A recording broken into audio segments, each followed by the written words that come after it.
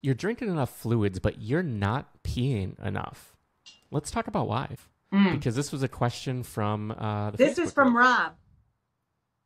Facebook. Mm-hmm. Oh, and actually, we will get back to the voicemail, but if you have a question and you're out there and you want your voice featured on the show, the number is 773-789-8764. Just leave us a voicemail or send a voice memo to podcast@kidneystonediet.com and we will feature you in the future. But yeah, why don't we dive in to this question? Yeah, Rob asked, because I asked on my Facebook page, my private page, what can we do a show about for you guys? And he said, what about when, you're drinking, and you're not, you're drinking 2.5 liters, but 2.5 liters is not coming out of me. What's going on here? Well, there are several reasons why that might be. Number one, what we drink, typically more can come out than what we actually drank, or less can come out than what we actually drank. Why is it that sometimes we pee less than we drank? Well, you ate too much salt that day.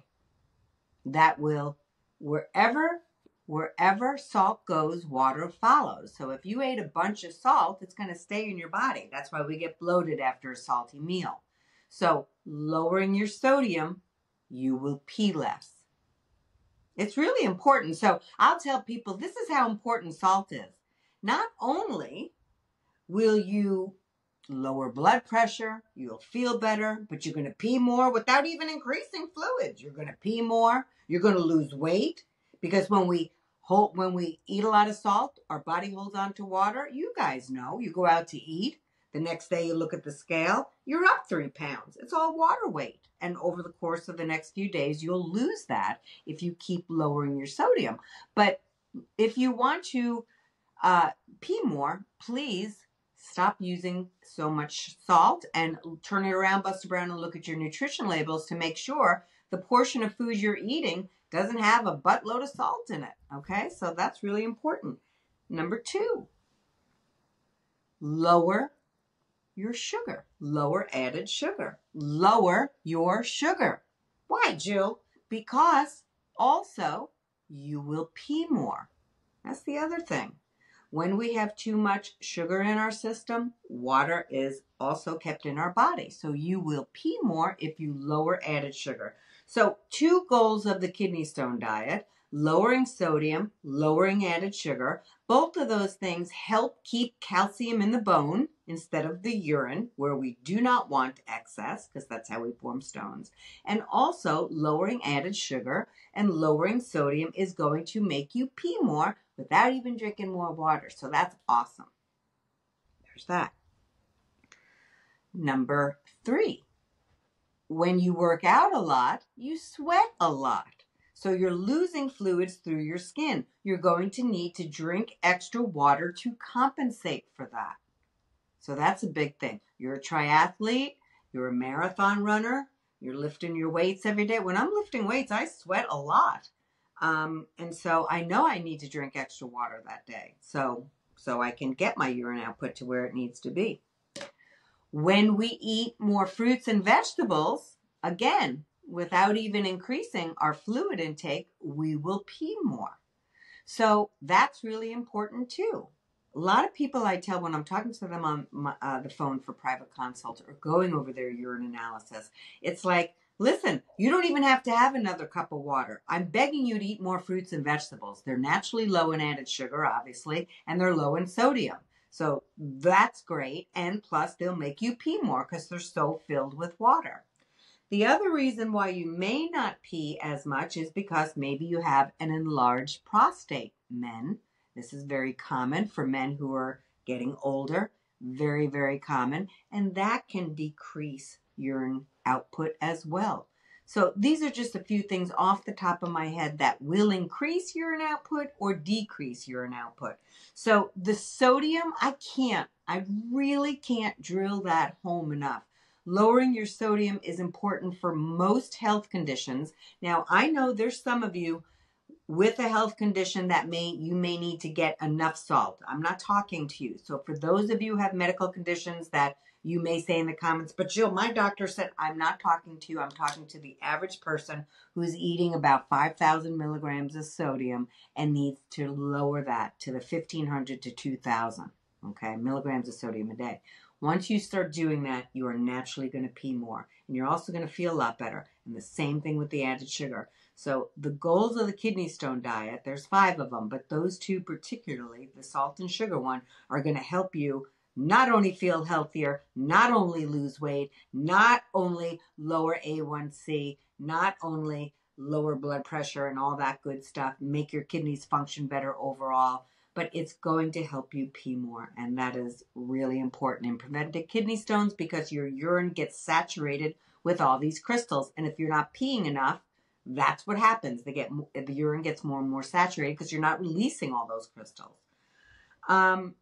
So I think that's it for this one, Jeff. I mean, you know, it's short and sweet. Start right there. Start with that. Also, make sure what you think you're drinking, you're really drinking. A lot of people think, well, I think I'm drinking 2.5 liters, but are you? Are you really measuring it? So pay attention to that. Also, all fluids count. So you don't only have to count water. You can count your milk or whatever you're using for your calcium needs. You have a glass of wine, you count that too. Not when you have 10, because that's not good, but a cup of coffee, that's all going to count toward total fluids. But water, remember, is always best. Okay? Definitely. And you said saturation of the urine. What does that mean? Yeah. So our urine gets super saturated. So there's some values. Not all laboratory companies report on this. They should, because it's the most important value on urine collection results. But there's this thing called supersaturation. It's actually pretty complicated, but of course I always Jill it up. And it's basically on the day of the collection, you see how saturated your urine is with the salts, the minerals and salts that make kidney stones. Calcium, oxalate, phosphate, uric acid, struvite, apatite. These are all types of crystals. And so when we pee more, our urine is less saturated. Makes sense because they're not just sitting in our urine and our kidneys getting more and more saturated. Once we start peeing these crystals out, your urine is less saturated. So the more we drink, the less saturated our urine is with these crystals because they're winding up in the toilet bowl where we want them. The longer these crystals, all the crystals I just mentioned, sit in the urine in your kidney, the higher your risk for kidney stones. So if your supersaturations are high, that's not good. That means your stone risk is high. The lower your saturations, the better. Also know this, and this is why a urine consult is really awesome if you do one with me.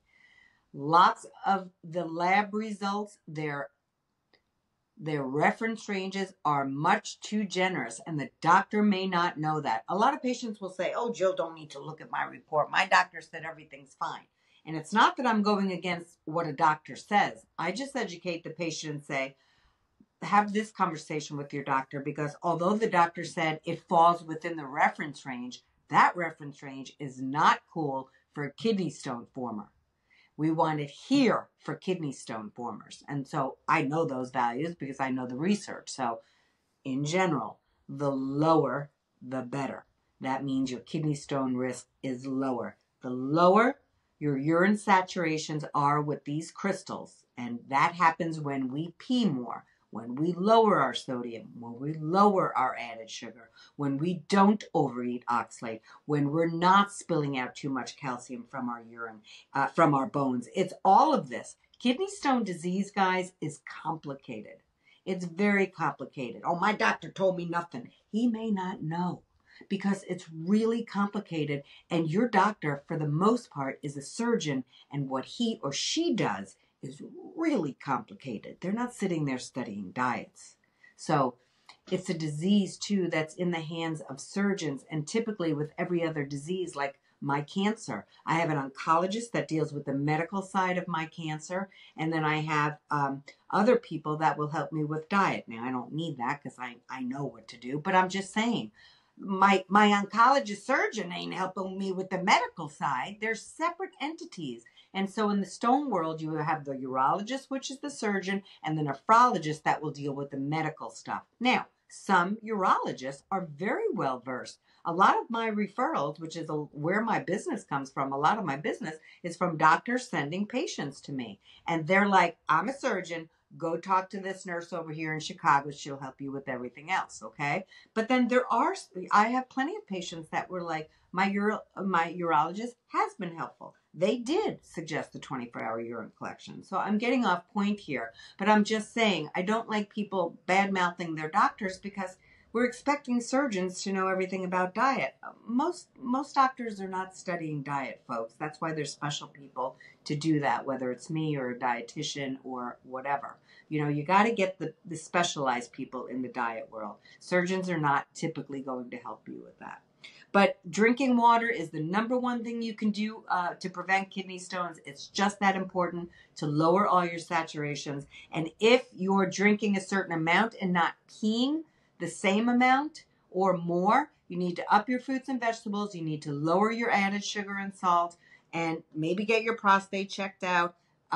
Replenish with extra fluids on days you're sweating more. If you're working outside, you're exercising, you're whatever, training for a marathon. If you're sweating more, you're going to need to drink more that day. It's not the same 2.5 liters that you did sitting on the couch yesterday.